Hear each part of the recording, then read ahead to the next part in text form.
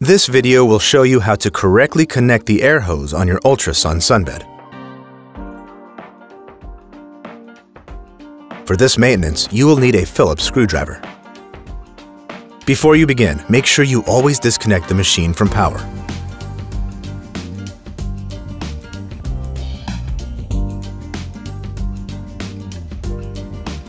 Connect the hose with the clamp on the exhaust pipe of the extractor unit on the back side of the machine.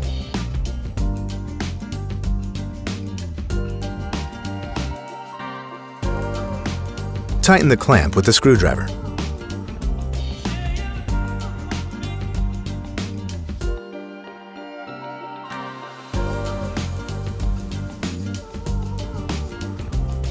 Connect the other side of the hose to an outside ventilation channel. You have now correctly connected the air hose. For more instruction, go to ultrasuninternational.com.